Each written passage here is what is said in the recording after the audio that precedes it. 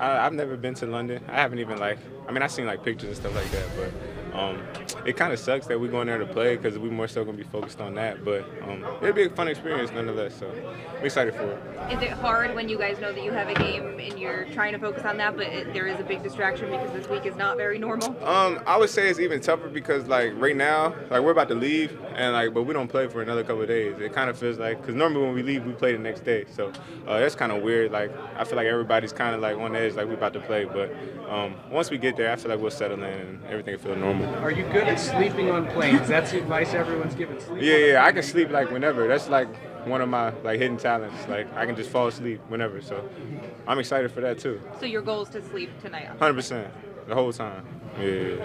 What's your go-to? You put in some like easy listening. You take some NyQuil. Yeah, What do you do? probably some easy listening. I don't really need any NyQuil or nothing like that. I can just close my eyes, shut my head off, and normally I fall asleep. So I'm glad I can do that because I don't want to be up the whole plane ride. That'd be bad. Who's most likely to wake you up on a flight? So, 100%. Actually, there's a couple guys. You got Sue, you got Ja, probably Eric. Other than that, I feel like everybody else will let you sleep. No, besides all your buddies. Yeah, the knuckleheads. Is there anything you're looking forward to doing over there? Have you put much thought into that yet?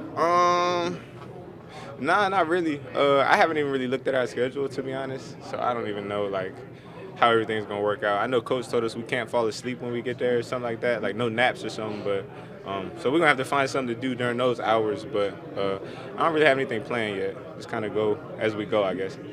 Football-wise, biggest challenge with Saquon Barkley?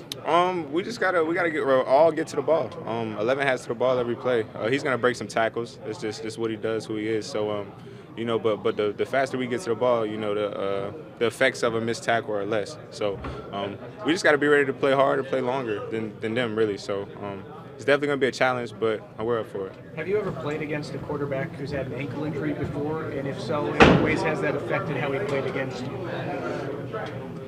Not off the top of my head. I don't know. Because you never know with ankles. They're kind of unpredictable. I don't think anybody really knows how bad it is except for them over there. So, we're going to expect him to play the way he's been playing. He runs around a little bit. So, we'll be ready for that. If he is banged up and he's got to sit there in the pocket, we'll be ready for that too. So, when you look at your run defense, it's probably not up to your guys' standard. Is that a point of emphasis this week at practice and moving forward? Yeah, of course. We always want to, improve what we didn't feel like was up to, the standard, like you said. So,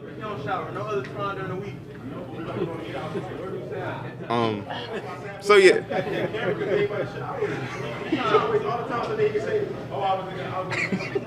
Seems to be an ongoing You see what I'm talking thing in about? the locker room. That's what I'm saying. You see what I'm talking about? Yeah. And you don't think he's gonna wake me up? You feel me? See, and then he gonna chime in. Back to the run game. It's definitely a point of emphasis. That's something that we want to tighten up on. And I think it'll happen over time. Just with getting used to playing with each other and stuff like that, trusting each other to be in the right gaps, not trying to do too much. We got a lot of good players, so I feel like we can kind of make plays whenever. We just got to pick and choose when we try to, go for those big plays. So I think we'll be fine. Some of your teammates have talked about how it's a once-in-a-lifetime experience, and they want to experience some of the culture there. Yeah. And Matt LaFleur's talked about how sightseeing is for the off-season. If you want to go back on your own, go back Yeah. on your own.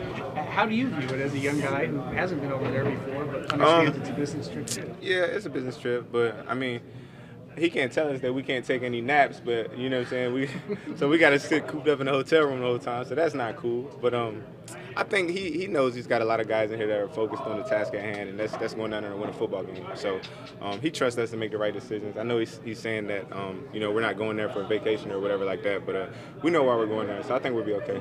Knowing the difference in feel between a winning plane flight and a losing plane flight, and knowing this one's going to be an 8-hour plane flight, how much do you want it to be a winning one? I didn't even think about it like that. I don't care if it's 8 hours, 40 minutes. That plane flight is if you're coming off a loss, seems like your body's more sore. Everything is kind of just kind of compiles. So definitely be better after a win, 100%.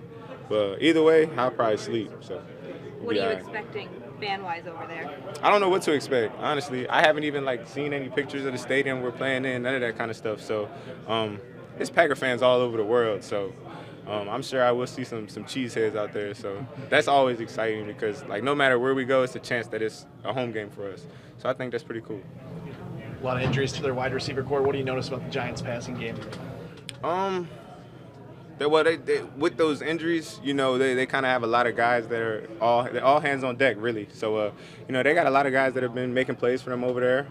Saquon's been big in the passing game for them as well. So we just got to be ready to guard whoever's out there because, you know, they've been throwing the ball around a little bit to everybody. So we just got to be ready for it.